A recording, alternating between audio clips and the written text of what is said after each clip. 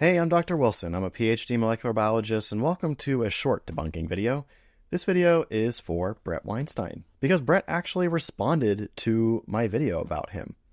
I'm pleasantly surprised he actually did it. It only took him about 6 months, and the response involved 2 non-immunologists, while I had 3 immunologists in my video, but who's counting? It was also 2 hours and 40 minutes long. Jesus Christ, I could watch Dune in that time. But in terms of content, it was underwhelming. In fact, a little bit after I made my first video back in October, challenging Bret to respond to the immunologist that I gathered, I wrote a little note in my phone, just predicting what I think Bret would bring up to try to counter my points, because all of these conspiracy theorists and anti-vaxxers say the same thing, and I just thought I'd predict what he would use to address my points.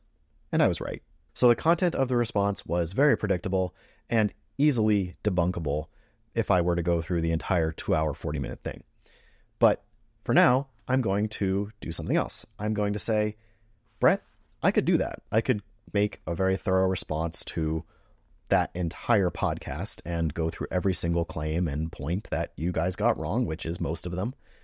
Or we could talk face-to-face, or at least camera-to-camera, one-on-one, and we can hash this out. I'd rather do that than go back and forth with these long videos. If you're interested in your audience getting the truth and learning about these topics, I suggest we do that. So the choice is yours, Bret. You can pick which one you want to do. And I'll say in about a month, if I don't hear from you, I'll take that as you don't want to talk on a recorded conversation.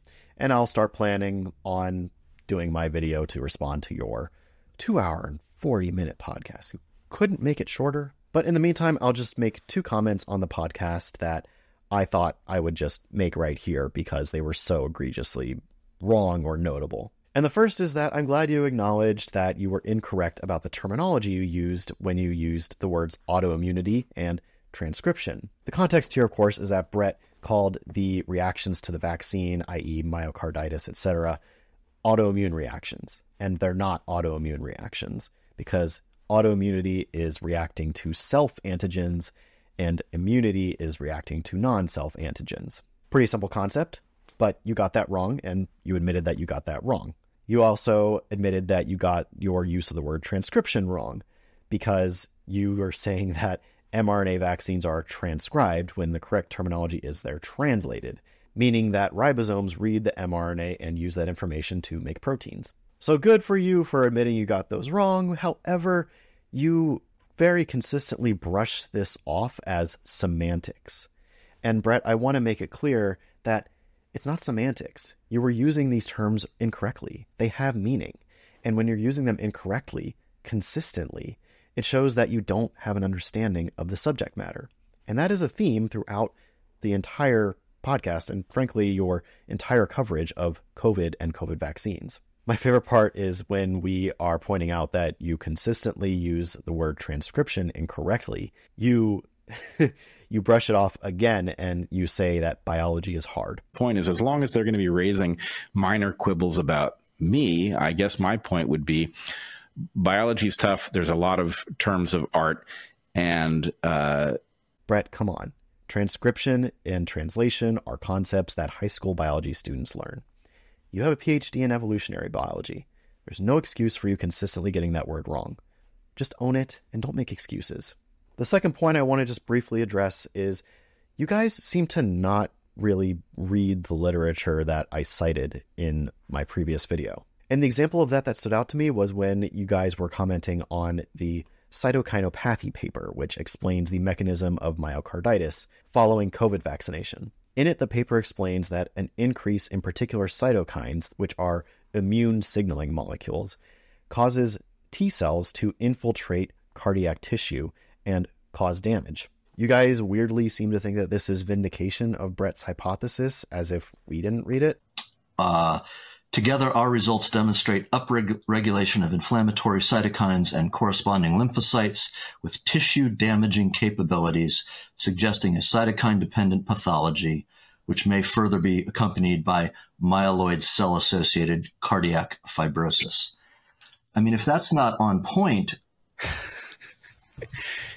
Yeah, I mean, it states exactly my hypothesis. But I'll repeat, Bret's hypothesis is that the SARS-CoV-2 vaccination mRNA gets into cardiomyocytes, produces spike, and then those cells get destroyed by the immune cells. That is not what's happening here. There are several different kinds of cardiac damage that can be caused by the immune system, and there are different mechanisms for each kind. This paper ruled out several, including the one that Bret hypothesizes. They state this pretty clearly if you actually read the paper. I think it's most simply explained by this sentence right here. The authors say that using T-cell receptor, that's TCR, repertoire analysis, we uncovered that these cells did not show evidence of monoclonal expansion, suggestive of an antigen-independent, cytokine-dependent activation after vaccination. In other words, the cells that were present in really high numbers that they think are responsible for the myocarditis and were infiltrating the cardiac tissue are not being driven by antigens. They're driven by cytokines, immune signaling molecules.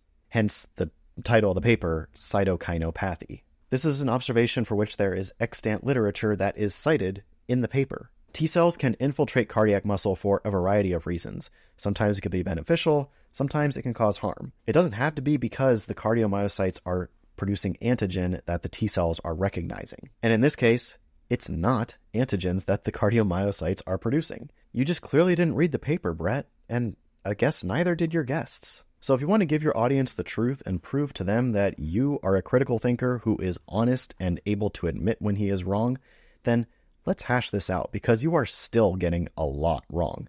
And I'm just scratching the surface here. There's way more that you guys got totally wrong. Well, that's going to do it for that short video. I put some links to some research that I referenced in the description of this video if you want to check it out. But anyway, thanks for watching, and don't forget to subscribe if you want to catch me next time, where I'll be debunking some more funky stuff. See you then.